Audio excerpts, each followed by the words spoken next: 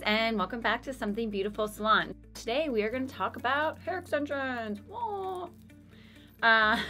So I have been fighting a autoimmune disease called Hashimoto's and Addison's for a few years now, and it has made my hair fall out. So I have become the master at clip-in hair extensions. Clip-in hair extensions. So I'm going to show you guys today how to put these babies in. I wear them every single day, and it's actually going to be really, really hard for me to be on camera and share with all of you guys what I look like with no hair, but I'm going to do it for you. So stay tuned. I'll be right back. All right, we're back. Here we are. This is my hair. It's a hot mess right now.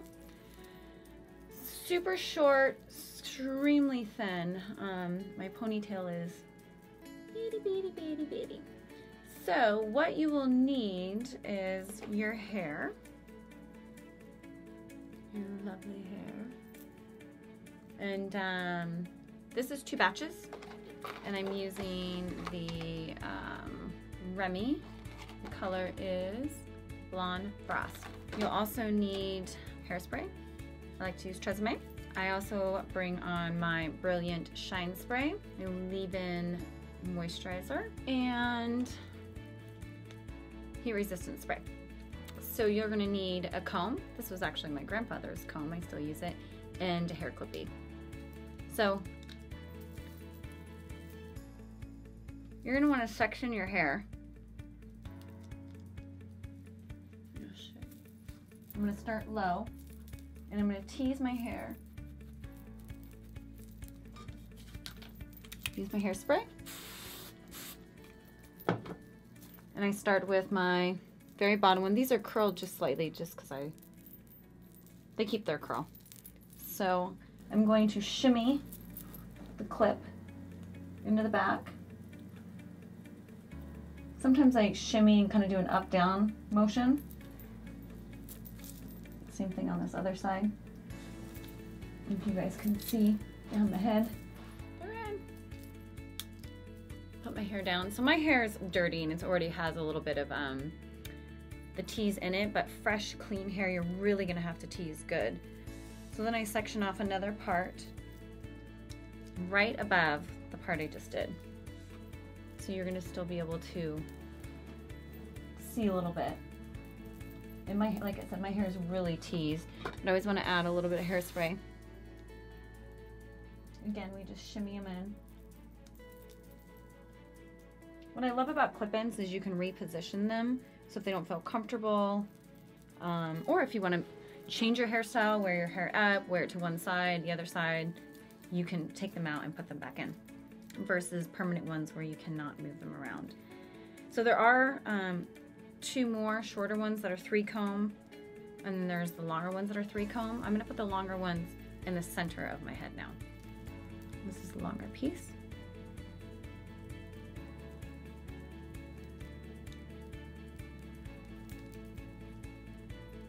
And you can see I'm just pulling up and pushing down.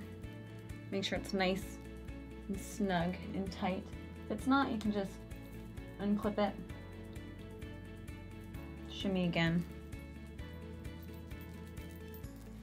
Just keep going. I'm gonna put in 3, probably put in 5 rows. If you have thinner hair, you may not be able to put that many rows in.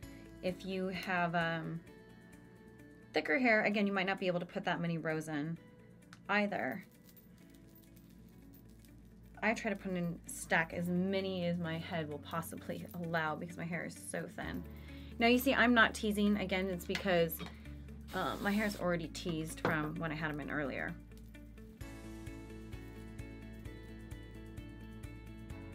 I just keep working my way up. We're almost to the top. This is the part where it gets tricky. I'm actually gonna double stack this row back here. I'm not gonna put, I'm gonna do it with the shorter one. I'm gonna tease, spray. And then this is the littlest one. I'll stack this one too right up there.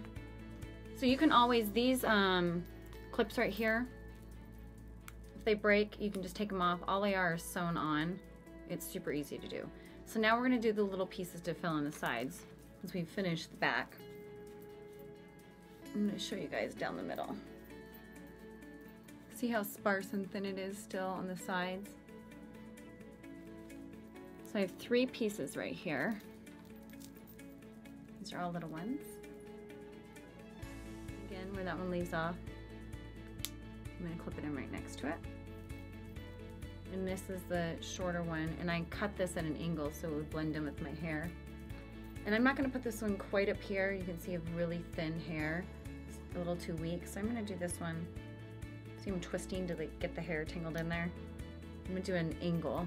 Actually, so I'll do it a little bit higher up. And you just fold the hair over. Sometimes I like to tease in here.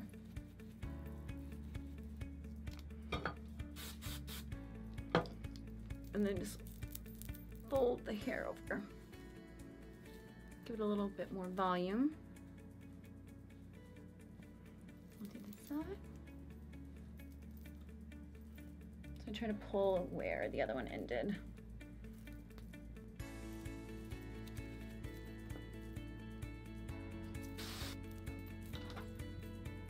I'm gonna have my other 3. Same thing. I'm just gonna go see where this ended.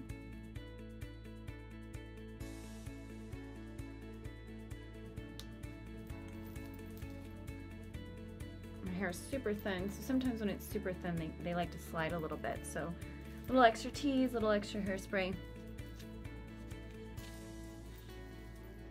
So now you can see that I have hair again, and then I just like to add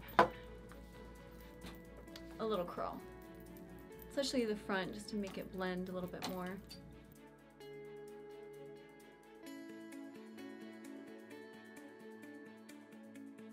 And once you put a curl in these extensions, they stay pretty good.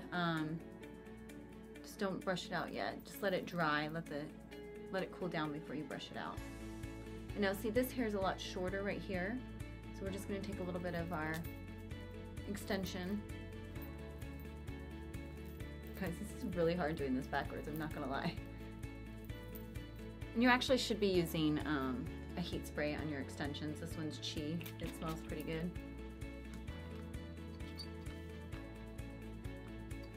Hair extensions have the tendency to dry out, so a lot of times I use, well, all the time, the Ion Shine Spray to keep it from looking dry.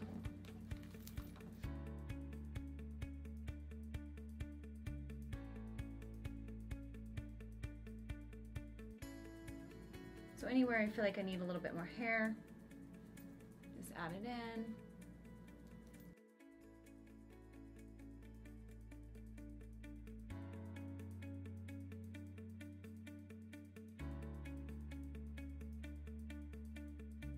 The key to not allowing them to be visible is to really tease on top, so when you lay over the hair, like right here, it doesn't look like I teased enough.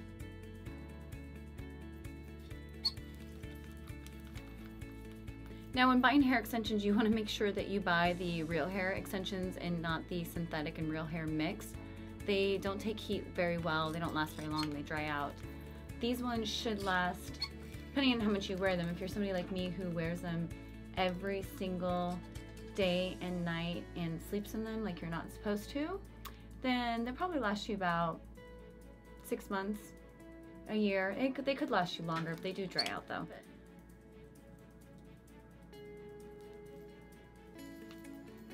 Now if you want to wear your hair in a ponytail, you can move them around into different ways. There you go.